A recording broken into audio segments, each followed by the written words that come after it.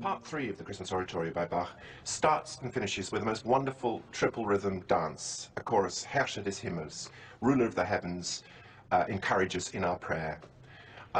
Then the shepherds step center stage, as it were, and sing, Let us now go even to Bethlehem. There's the most magnificent duet, almost a love duet for the soprano and bass. And the heart of the cantata is the alto aria, Schließe mein Herz. And this is one of the few arias which Bach composed specially for the Christmas Oratorio. And it's the most intimate piece, accompanied by violin obbligato and the alto solos.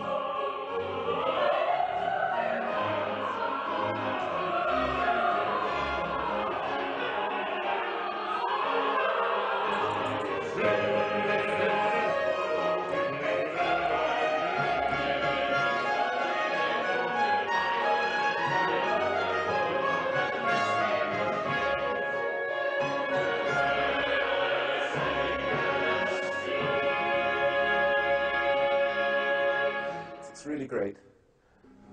Thank you. That's all of the rehearsal tonight. What a heck of a day, but thank you for making it so joyous at the end. And you feel now and again in the Christmas Oratorio that there are also these sensations of nature at work, almost of the buzzing of the bees, as it were, and of insects and bird life and so on, of all coming together.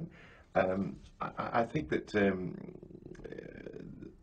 Douglas Adams has got it absolutely right when he said this is the music of flocking and swarming things, of things that flow and bubble and rise and fall and fizz, of things tense and constrained that suddenly fly free.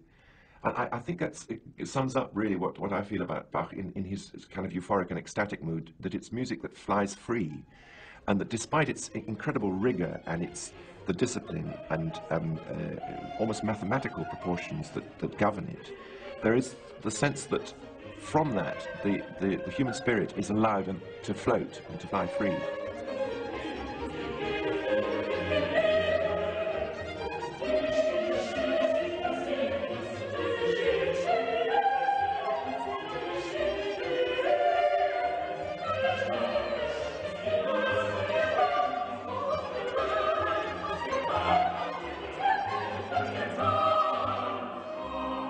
And that's one of the distinctive marks of Bach, and what distinguishes him from, say, Mozart, who in his operas conveys the whole range of human emotions, of the human situation, both in its absurdity and in its elevated state, or distinguishes him from Beethoven, whose music tells us a lot about Beethoven, a lot about what it is to be Beethoven, and what it is to feel intensely and to take on the universe, and to be struggling with the universe, and to grapple with all those elemental forces.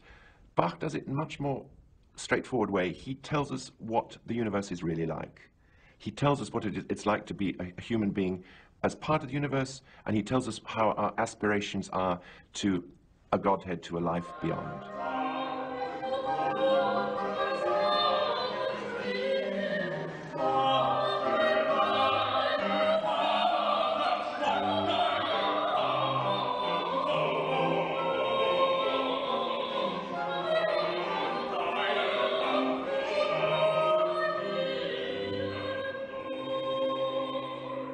Good, it's sounding better, but we must have you both on a rostrum.